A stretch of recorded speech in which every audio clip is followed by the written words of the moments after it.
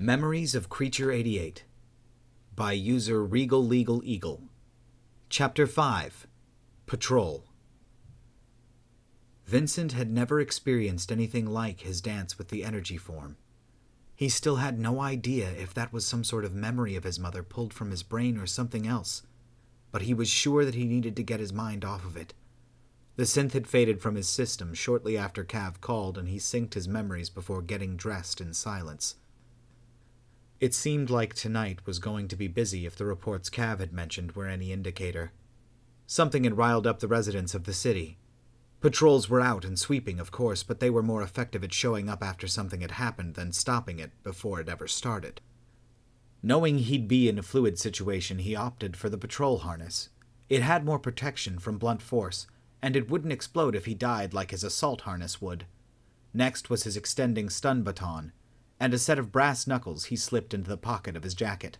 Some of the Xenos were big fuckers, and a little soft skin like him needed the extra help, which was why he also had a knife in his boot, on his harness, and in a hidden pocket in his jacket.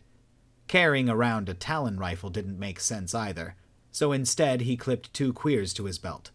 The fact that they had made an energy weapon analogous to an SMG and called it a quick unloading energy repeater just made him shake his head. When he first called them a queer, oh, the look the Yervish gave him. Figuring he had enough weapons, he pulled on his black jacket, the phoenix on the back of it standing out against his dark clothes. Then he pulled the mask on, and nodded at his reflection as he left the armory. The Xenos in the city parted for him regardless. No one wanted to get too close to a shade. But when he wore the mask, they weren't just getting out of his way. They were watching to make sure that he wasn't coming after them. He had a badge on his belt, but that felt different here than it would back on Earth. They didn't see a beat cop wandering his rounds, willing to chat and shoot the shit with store owners. And if he even tried that, most of them would be too scared to talk back, and his handler would ask why he was wasting time. The hierarchy had one purpose for sending Vincent out on a patrol: kill people before they kill someone else, or kill them before they kill again. Calling him to a crime scene, getting his read on a case, that sort of thing happened in private. He walked out into the hall then, tapping the comm on his wrist, speaking through the mic in his mask. "Handler, this is Creature 88. Testing tracking module." Creature 88, I have your tracking module green and clear. You're unusually formal today. When was the last time you followed protocol? "I figure I'm done fighting you on it. I'll just focus on fighting criminals. Throw me anything you think is worth my time tonight, Handler. I'm not feeling picky." If there was something Vincent understood, it was fear. When the door to the lift opened for him and the Xenos inside saw who was joining them, he saw it flash through their various eyes. When he stepped inside and turned around to face the door, he could sense their unease, how they tried to scoot away from him as subtly as possible. He remembered some jackass back on Earth talking about how animals could smell fear. What that idiot didn't realize is humans were animals too. You had to know what you were sensing, but it was there. He lived in Sector 5, where the vast majority of citizens wouldn't dream of breaking any laws, and they were terrified of him. They feared him because of what he did. He fought, he brawled, he killed. They didn't truly grasp these concepts, but understood they should avoid them. They knew he dealt in death every day while they saw the dead only occasionally, and most often in a hospital after a disease or at the end of a long life. This made them nervous to be around someone who was so fully encased in the dealings of violence and death. Especially because he kept dying and returning. A Yervish patrolman who gets too courageous and dies in a stupid fight only has one life to give the city. At the last count, Vincent had given it 104 lives. On the next stop, everyone suddenly got off, leaving Vincent alone. He smirked and pushed the button for level 30 and locked the lift. Anything above level 30 would be minor enough that even a fresh-faced rookie who hadn't earned whatever it was the Yervish used for their kabuki makeup ranking system could handle. The lift quickly dropped him into the depths of the city, as the window behind him grew darker and darker, but he didn't bother to look. He knew what the city had to offer. Finally, he came to a stop and he unlocked the lift. Stepping out onto the Gray Market district, he heard the lift behind him quickly shut and rise back up. There was an energy to the crowd before him that he felt on certain nights. Sometimes crowd had a certain electricity to them, as if they were all charged and energetic, excited about a sports team doing well or something along those lines. This wasn't like that. It was more like a fog that crept in from the dark. Zenos pulled their clothes a little tighter. They didn't loiter much. They weren't here to window shop tonight. They were here to buy and move on before someone else moved on them. He heard the howl of some gray market animal in a cage somewhere down the concourse. The animal could sense it just as well as he could. His mask picked up on the various illicit goods and minor crimes, but just as before, he didn't care about the gray market or graffiti. However, he knew that he needed to make his presence very obviously known tonight. He needed to let them know he had a new toy. "Help! Thief!" He heard some ostrich-looking Xeno cry out as he saw a Vernic sprint off. The Vernic were reptilian, spry, quick, but no one was faster than a bullet. Vincent pulled his magnum free of the holster, clicking back the hammer with his thumb and firing. The boom made everyone shriek and duck for cover as the Vernic cried out and tumbled to the ground. He'd been aiming for the kid's legs, but he wasn't sure what he got. Walking forward, the Xenos were silent, all crouching down as they watched him walk down the street. The kid was crying, clutching at his left leg as he saw blue blood seeping out. He pulled a mil-spec compress from the table of a slack-jawed, fish-faced Xeno he didn't recognize. When he reached the kid, he crouched down and inspected the damage before slapping the compress into place. "Kid, if you get to a clinic soon, you'll be fine. You won't even have trouble walking about half a year. But I'm not sure how fast you'll run." He then pressed the barrel of his magnum against the Vernic's knee, watching the kid's eyes go wide with fear. "That is, unless I put a bullet in your knee. Then I'll be sure you won't be running anywhere." "No, please." "Am I going to ever see you stealing from people again?" "No." "Are you going to clean up your act? Maybe become a bartender, something easygoing. Don't have to walk too much." Yes, anything." Vincent stood up then. "Remember, kid, there might be some tough figures in the dark of this city who are plenty dangerous. I'm worse." Who said he couldn't do community outreach? That was one troubled teen who'd never become a career criminal. He walked forward into the stalls, before climbing up onto some antique table that was likely a cheap knockoff. "Citizens, you know me. I'm the Shade. I'm sure you've heard of me by now, even if this is the first time you're seeing me. Tonight is not the night to trifle with me or any patrols. Tonight is the night you want to go about your business quickly." He stressed the word as he looked around. "Then go home. That kid will walk again someday. The next thief I see tonight will not." He didn't share with them how lucky the kid really was. He'd only winged him, and could have just as easily left the kid dead or paralyzed. But they didn't know that. They knew he had a very loud weapon, and had just shot someone with it from rather far away. He looked around at the various Xenos around him. After his little speech, he doubted the normal citizens in the gray market would give him any trouble. "There is no one here meaner than I am. There is no one beyond my reach. If you discover a murder, if you know a black blood dealer, report them. If you don't, and I find out, I won't be kind." He glanced around one last time and jumped down from the table, the Xenos parting around him as he walked. For the moment the crowd was silent, thousands of eyes watching him walk through the market area, until he reached a lift on the far side that headed deeper down into the city. "Handler, got anything for me?" Sector 32. Reports of violent bike gang. Assault, armed robbery, illicit goods dealing, possible murder of opposing gangs. Vincent pressed the button for 32, keeping his magnum in the other hand. Then he opened the cylinder, replacing the round he'd spent on that thief. When the door opened to 32, he walked out into the sector. He saw a burning bus just in front of him, so he figured he was in the right area. As he walked out into the street, he heard the growl of engines, and turned around to see about 5 Xenos cruising around the corner on mag bikes. They were driving way too fast for any inhabited sector, of course. They probably knew where he needed to go. He looked them over for a moment and walked into the middle of the street facing them. No one beat Vincent at chicken. The Xenos on the bike roared down the street as Vincent stood his ground, staring at them.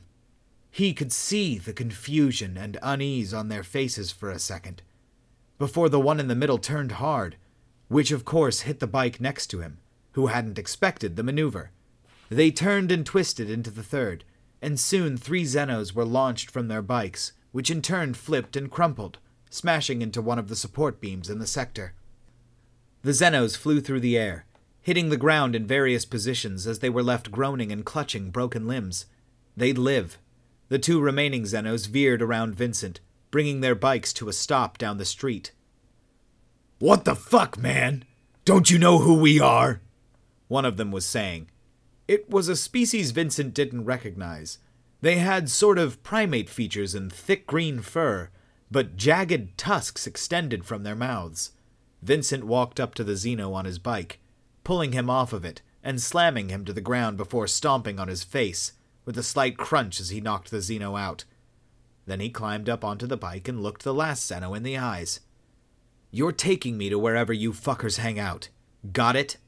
The Xeno gulped and nodded quickly as he turned his bike to keep going the way they'd been going before Vincent interrupted their drive. He had little trouble keeping up with the monkey as they wound through the streets, the Xeno constantly looking over his shoulder at Vincent. Soon they turned down a dark street in the sector, cruising through the open doors of some abandoned warehouse. There were 2 bikers at the entrance, with second or third hand Gurvich blasters, and they watched Vincent follow the other into the interior of the warehouse. It was pretty much what Vincent expected. A rough circle at the center of the place where the bikers had congregated. There were crates they were sitting on or leaning against, some sort of drums here and there with fire in them. The monkeys were laughing and howling about this or that, and he could see what looked to be a few females of the species sprinkled throughout. As they kept making noise, Vincent dubbed them howlers, and drove straight into the center of the group before stopping his bike. Suddenly there was silence as he climbed off his bike and looked around. "Who's your leader?"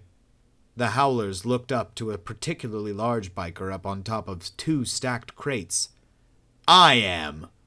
"What the hell are you doing here, patrol? Shouldn't you be waiting on backup?" He laughed at that as Vincent glanced around. There were probably around 3 dozen here. "I've got reports of illegal activity, and I saw that burning bus I'm guessing is your work." "I fucking told them. No one runs a vehicle in this sector without my say-so. They didn't pay the toll." "That's stopping tonight. No more violence, no more drugs, no more hassling good citizens. Got that?"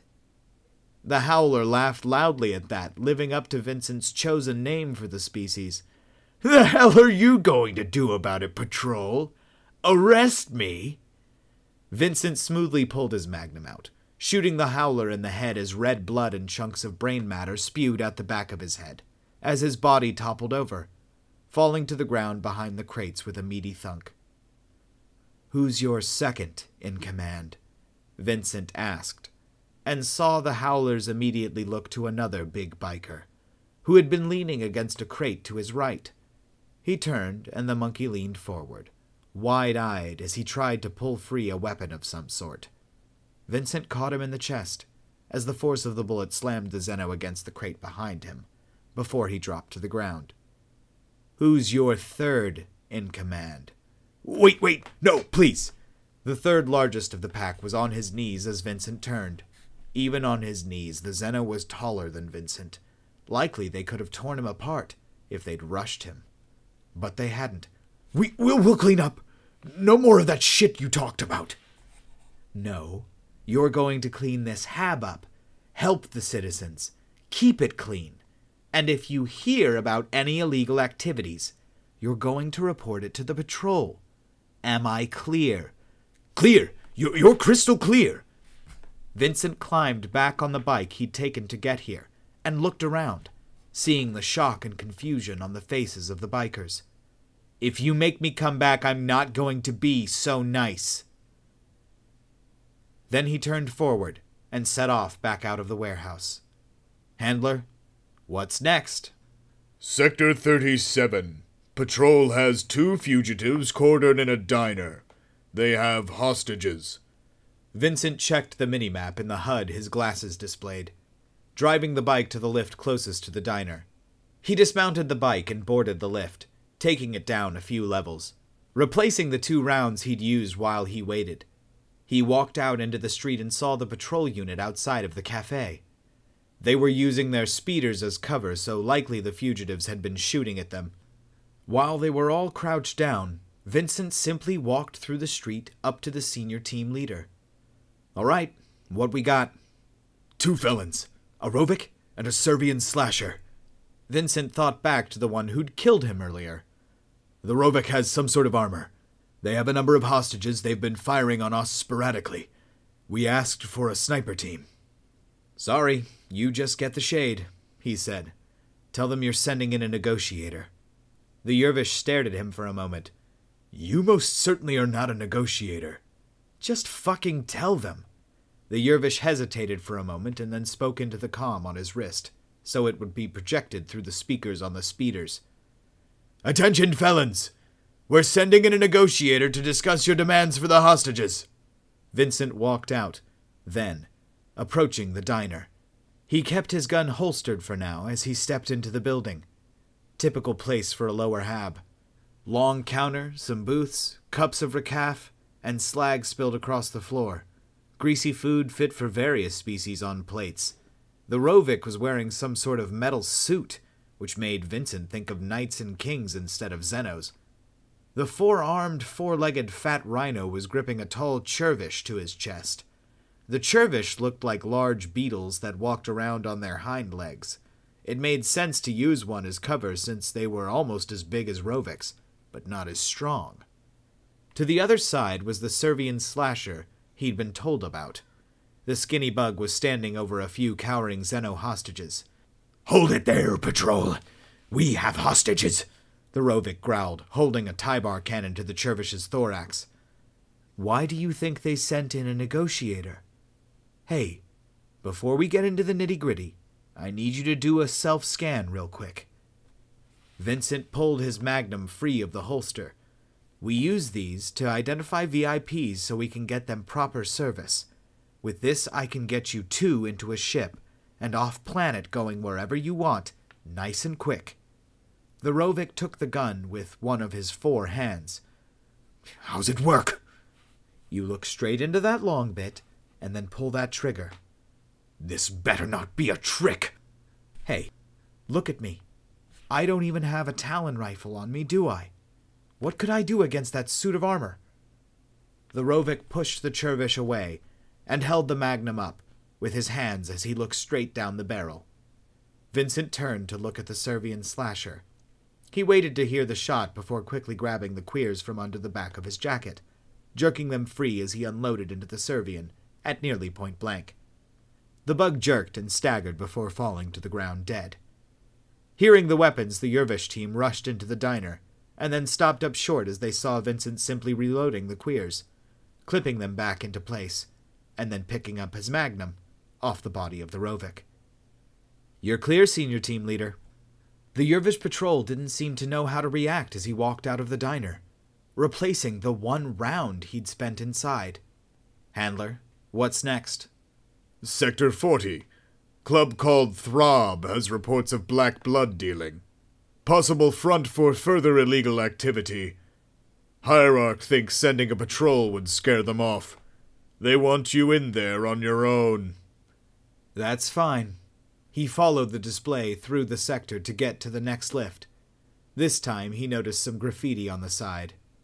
The blood brings new life. He hoped that was just the insane ramblings of a junkie and not something more prophetic. The lift stopped and he stepped out, walking down the street as he looked for the club. It wasn't hard to find, thankfully, as he could hear it a ways out. He tapped on his wrist, activating the mask's audio dampeners, and everything went quiet. There was a line of Zenos trying to get in, with 2 Gurgat bouncers at the door. Gurgats were mountains of muscle. Smooth heads, tusks, 4 eyes, about as big as a Rovek, but with all their muscles concentrated into 2 arms. He didn't even stop, he just walked past them, and they didn't make an effort to stop him. They might have said something, but he couldn't hear it. Soon he could feel the music, however. The throb of the beat obviously giving the club the name. It wasn't a bad beat. 1, 1, 2, 3. He just wished his hearing was more in line with more of the frequencies most Zeno music was made with. Various colored lights inside were flashing and flaring.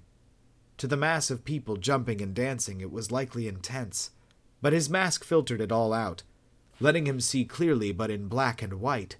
Shoving his way through the crowds, he tried to stick to the edges of the dance floor, making his way towards the bathroom. With all the various species, they just had unisex bathrooms, with special stalls for those who couldn't just use the urinals or toilets.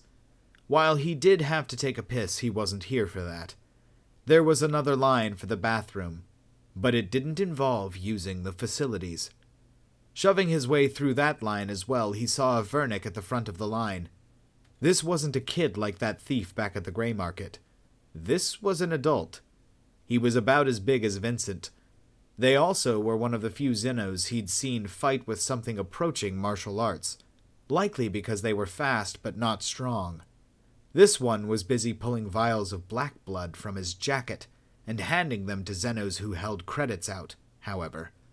Vincent reached into the jacket pockets, slipping the brass knuckles onto his hands as he approached. The Vernick looked up and started to move, but it was too late. Vincent's fist was in motion.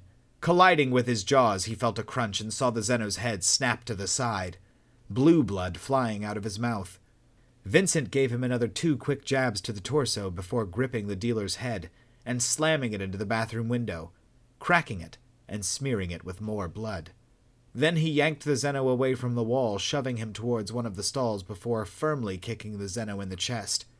The Vernick slammed back into the door, busting it open as he sprawled out onto the floor next to the toilet. Vincent was about to drag the dealer up to question him, when he remembered he had to take a piss.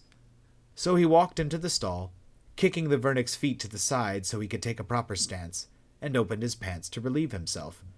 Once he was done, he zipped his pants back up, and changed the filter on his audio dampener to pick up voices, before crouching down and jerking the Vernick up by the front of his shirt. The Zeno groaned and opened his eyes before trying to pull away in fear. No, you're staying right here. I want to know where you get the black blood. The Zeno opened his mouth, but Vincent held up a finger. No, I wasn't done. He tugged the Zeno's head to the side to let him see the yellow liquid in the toilet. I just pissed in there. If you don't tell me, I'm going to drown you in that toilet. Upstairs! They give it to me upstairs! I just work here! Vincent let the Vernick go as the Zeno fell back to the ground. Get a new job. He turned to see some small Zeno reaching for one of the vials of black blood that dealer had dropped, while Vincent kicked his ass. Vincent simply stepped on the creature's hand, hearing it squeal in pain as he crushed the appendage into the vial, breaking it as well. Then he pulled his foot back as the creature clutched his now wounded hand. Get a new hobby. He walked past the Zeno junkies who were now backing away from him, and out into the club. There was a set of stairs against a wall, and after pushing his way through the crowd, he headed up the stairs and opened the door. There was a small hallway leading up to another door with another Gurgat standing in front of it. Vincent walked towards the bouncer, but before he could convince it to step aside, it lashed out, catching Vincent in the mask with a nasty right jab. It was like being smashed in the face by a 2x4, as Vincent crumpled to the ground, feeling pain in his teeth and jaw. The Gurgat reached down, squeezing his head as it started to pull him up. Most creatures, when knocked down by a Gurgat, stayed down. Vincent pulled the knife free from his belt and jammed it into the bouncer's thigh. The Zeno dropped him and hollered in pain before kicking Vincent in the chest. This time he went flying back and groaned. Some ribs were broken. Definitely internal bleeding. The Gurgat wanted to make sure he stayed down, it seemed. Vincent saw him raise a giant foot, but he rolled to the side as it came down. Then he grabbed the knife still in the Gurgat's thigh and yanked it down as hard as he could, feeling sinew and muscle rip and cut. The Gurgat screamed in pain as it collapsed to the ground. Vincent pulled the knife free and began to drag himself up the Xeno's body by jamming the knife in as high up as he could reach and then pulling himself forward. Soon he was on the Gurgat's chest. It whimpered and reached up, starting to squeeze Vincent's head in that big hand. As he felt the pressure on his skull, he quickly jammed the knife into the Xeno's throat, up into the brainstem. It gurgled and died as it let go of Vincent's head, leaving it throbbing in pain. He groaned and stood up, activating the emergency beacon on his comm. A patrol would be heading his way immediately, but he couldn't wait. He kicked the door open as he saw a collection of Verniks and Gurgats, with more vials of black blood and credits on the tables. They saw him as well and started to pull out their weapons. Vincent shot the Gurgats first. One to his left slammed into the wall and slumped down while the other was sent flying through the window behind him. He could hear the surprised screams of the Xenos in the club. The Verniks were quicker, as his first shot at one went wide, smashing through vials of black blood. One at the back hid behind a big desk while the other two flipped tables over before hiding behind them. Vincent groaned as he could feel the pain spreading through his body. The internal bleeding was likely bad. One of the Vernik popped up, shooting him in the shoulder with some little energy blaster. Vincent cursed and swung his magnum, blasting the Zeno in the chest. As he approached the other flipped table, the Vernik hopped over the edge, tackling him to the ground as Vincent fired off a round past the Zeno's head. Vincent gasped as he felt a knife slam into his left side when he was knocked down. The Vernik grinned, assuming victory, but instead Vincent got his magnum up under the Zeno's chest and pulled the trigger, seeing a moment of surprise cross the Vernik's face as he collapsed onto Vincent, coating him in blue blood. Groaning, Vincent shoved the body off of him, slowly staggering to his feet as he approached the desk, setting his now empty magnum on top of it. The last Vernik looked older and held up his hands. "Wait! I'm unarmed and important. You can't kill me." Vincent felt cold and pain all over his body. He wasn't going to last long at this rate, but the patrol had to be close. He sagged to the ground behind the desk, next to the last Xeno. Pulling a set of cuffs from his harness, he slapped one onto the Vernik's wrist and one onto his own. The knife was still in his side, and he groaned, pulling it free, tossing it aside. He figured he'd wait here till he died, or the patrol arrived, whichever came first. Then he saw another Vernik walk into the room. This one had different coloring, and seemed to possess what the Vernik would consider handsome features, a very distinct face. The older Vernik, cuffed to Vincent, spoke up. "Cassius, get over here. Help me drag this piece of shit. We need to get out of here before a patrol arrives." The Vernik slowly walked closer, seeing Vincent bleeding out and the older, worried Vernik next to him. Then he looked out through the window into the club. "Patrol! Everyone stay where you are!" "Sorry, I'm getting out of here." "Wait!" the older Vernik cried as Cassius pulled out his tie-bar cannon, aiming it at Vincent. "Don't do it, kid," Vincent growled out. But the Zeno smiled. "Killing you will make me famous." He pulled the trigger, and everything went black. Vincent opened his eyes, stepping out of his pod, naked as the day he was born. He looked down the row of pods and waved at his original, in the big case at the end like he always did. Then he started to pull his clothes on. "I'm guessing I had an eventful patrol then, Handler." "You did indeed, Creature 88. It was cut short, however, by a raid on a club. You captured what could be an important felon. However, you missed a Vernik who killed you." "Ah, that's all right. Can't get them all. Did they recover my black box?" Of course. It seemed like that Vernick took your new sidearm, however. What? Are you fucking kidding me? I just got that damn thing! Vincent growled as he tugged his clothes on a little bit faster. We need to interrogate the Vernick, but he knows the legal system rather well. I was hoping you might be able to get something out of him. Yeah, that's fine, but not until I get my Magnum back. What? It's just a sidearm, Creature 88. Given to me as a gift. He tucked a tie-bar cannon into his holster and zipped up his jacket. It shouldn't be too long, but bring the prisoner up here to the ship. I don't want him to be too far away from my pods. What? Why? That's against regulations. I'd have to ask the hierarchy. You'll see. But tell them it involves a very special interrogation technique that's guaranteed to work. Very well, Creature 88. But find your sidearm quickly. Send the black box to my apartment, so I can watch it and see who killed me. It won't take long to track the piece of shit down, I'm sure. What was my kill count on the patrol, anyway? He glanced at the Yervish who checked his data slate. 9. It's pretty good. 9 kills, 1 death. I am pissed about that Magnum, though. He walked through the pods of the ship, ignoring his usual unease as he headed for the airlock, so he could catch a ride to his apartment.